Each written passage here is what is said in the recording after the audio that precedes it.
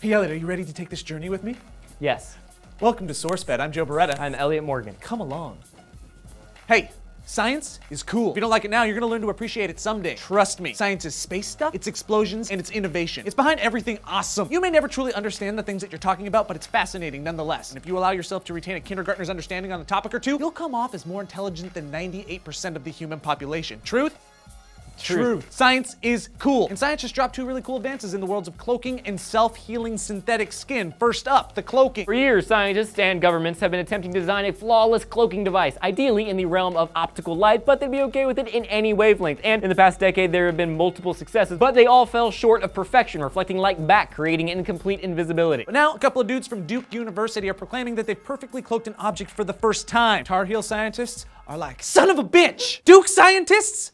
Son of a bitch! Go Tar Heels! The object isn't the biggest object. It's a tiny centimeter tall cylinder that measures 7.5 centimeters in diameter, and the cloak itself isn't a visible light cloak, but it is a cloak. It's a microwave cloak composed of a diamond shape that perfectly renders the object invisible. Sure, it's not quite Predator level stuff yet, but this microwave cloak could be utilized in radar and telecommunications. It looks like this.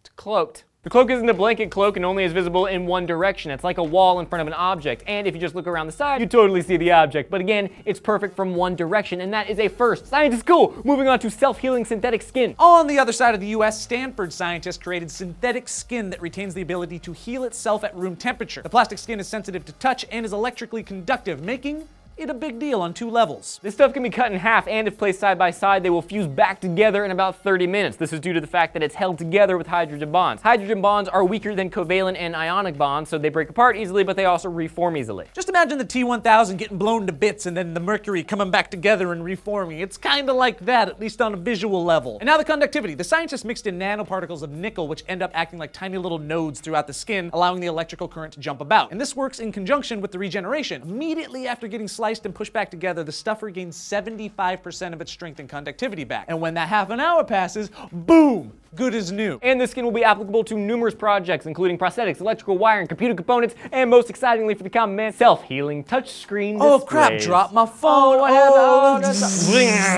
And Satan is in your phone. Boom. Science is cool. Science is cool. Awesome. Science is great. So, which breakthrough do you think is the better one, cloaks or skin? Let us know in the comments section down below. Like the video, subscribe to the channel, hit this annotation for more video news, and go to SourceFed.com for more on this story and the rest of the scientific breakthroughs of 2012 that we have covered here at SourceFed. I'm Joe Beretta. I am Elliot Morgan. Oh, it's... I'm your soul. I will eat your soul. This was a bad purchase. Okay. No, it's cool. I'm totally just scientific glass. Really weird voice. Yeah, it is scary, I know, I'm sorry.